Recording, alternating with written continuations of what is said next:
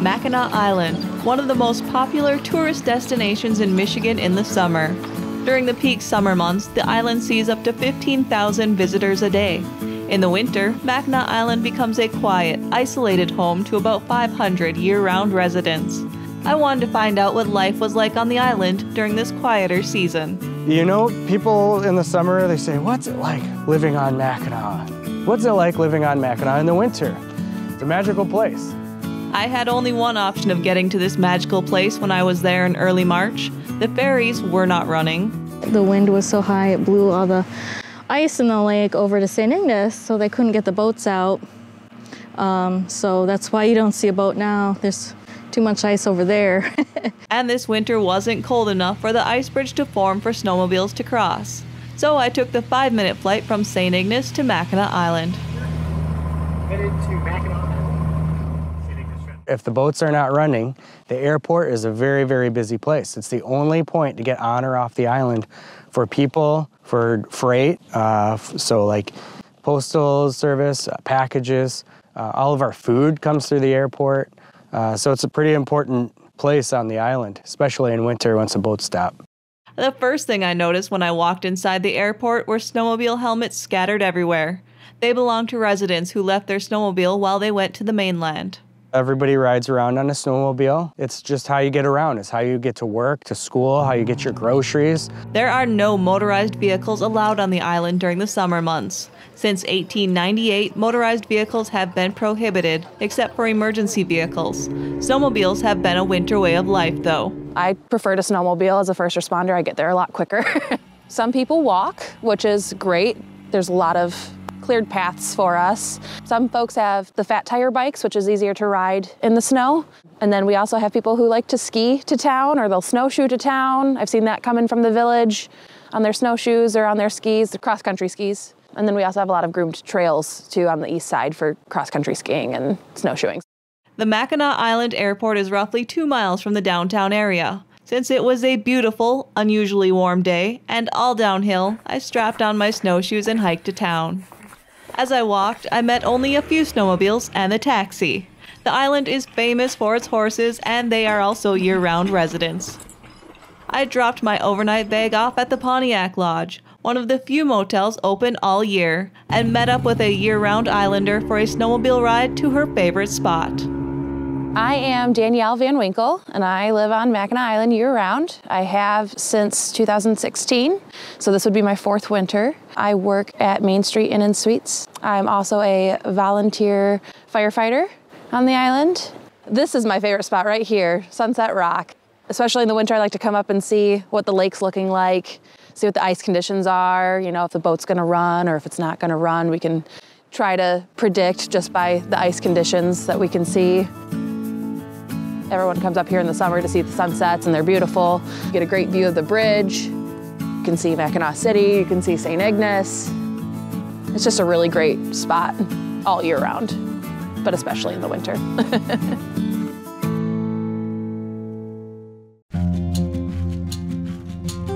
Everything's pretty much closed up this time of year. It's a good time of year for a lot of people to do construction work and work done on their stores.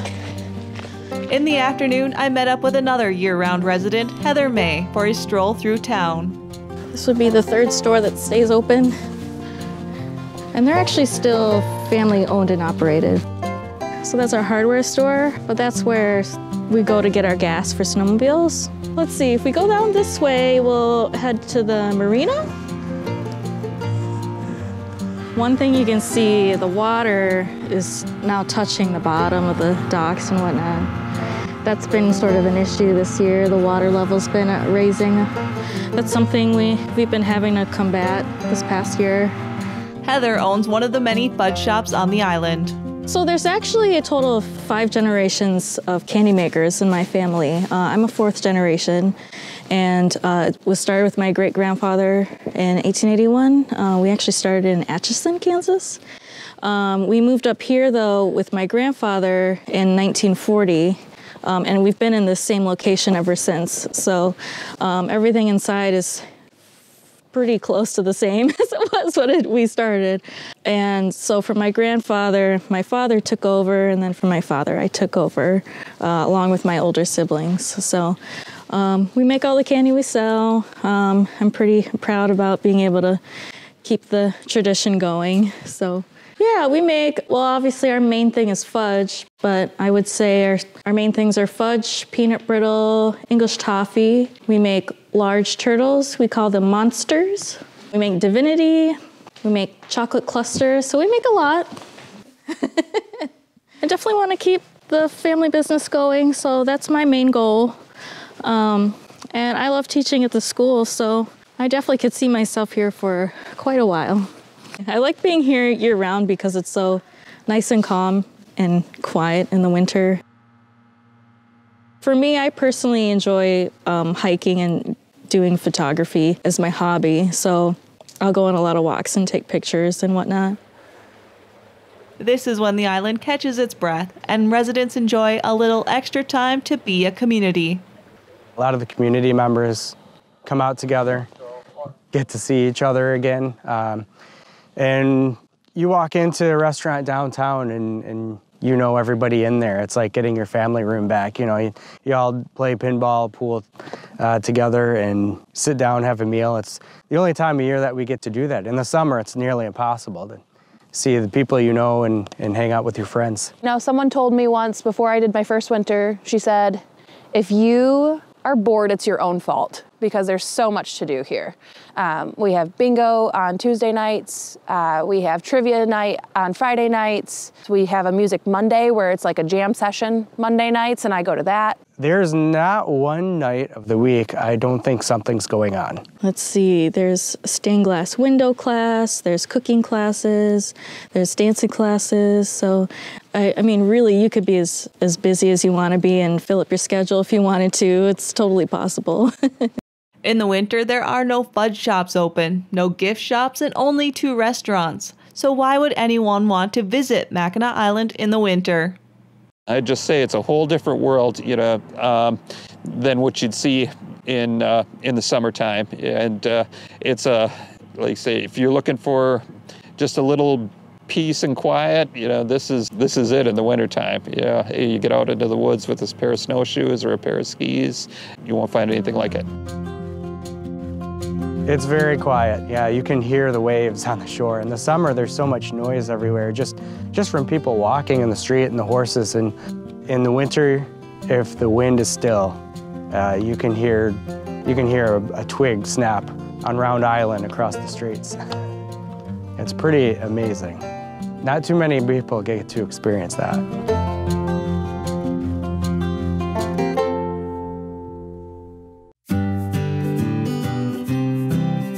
If you come to Mackinac Island in the winter, visit on one of the first Saturdays of the month when the state park hosts their Turtle Trek, a lantern-lit self-guided cross-country ski and snowshoe trail on the east side of the island. Because Mackinac Island is known as Turtle Island, or Michilimackinac translates to Great Turtle Island, which is what we are. If you look at the island from a ways away out in a boat in the water, it looks like a turtle. It looks like a turtle's back coming out of the water. And so we adopted the name to the ski event. We do about 3 night skis a winter. We do one in early January, early February, and early March. We set up kerosene lanterns, about 1.5 miles groomed trail. Takes you around some of the more distinct spots on Mackinac Island, such as Arch Rock and Sugarloaf. And it meanders through some of the most beautiful woodlands we have on the island here. And it's just a really neat experience to be able to get out in the woods and just enjoy the quiet of the winter in the woods. It's an experience I've always really enjoyed. We always have a fire going, we have a little hot chocolate, some s'mores, good company, and it's just a really inviting opportunity to get out into the outdoors. But you get to see a couple of more popular spots on the island through this trail. You get to stop at Arch Rock as well. Take in the scene, because you're about 150 feet up in the air, over the water, looking a sheer cliff straight down, and then it's water.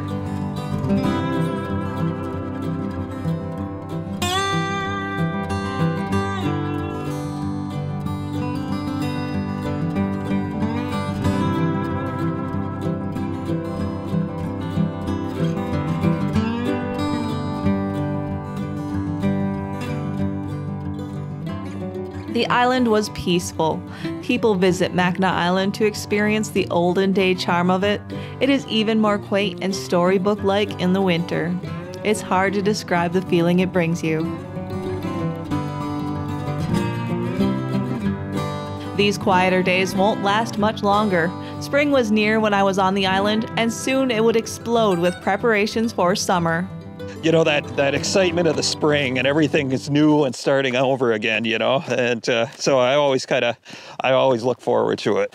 April around here is just a flurry of activity. Start, you know, getting the shutters off. There's a lot of cleaning and just getting the water turned on and getting it woke back up, you know, from winter slumber.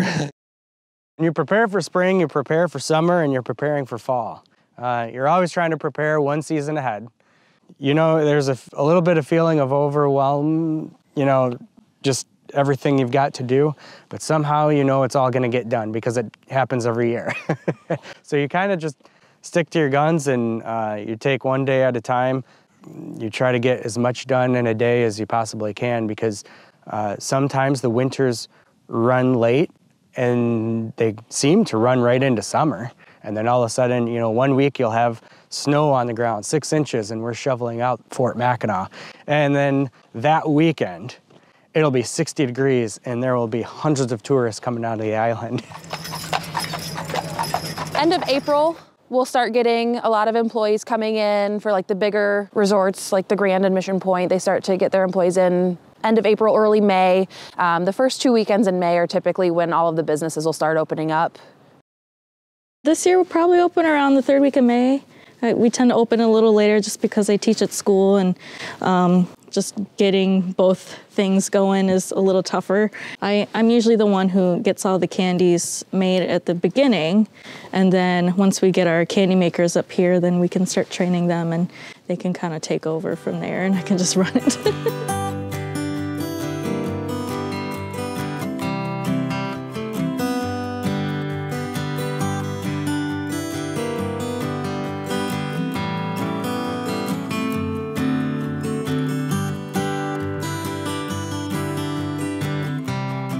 You know, it's a special place. Every single season, it offers something completely new.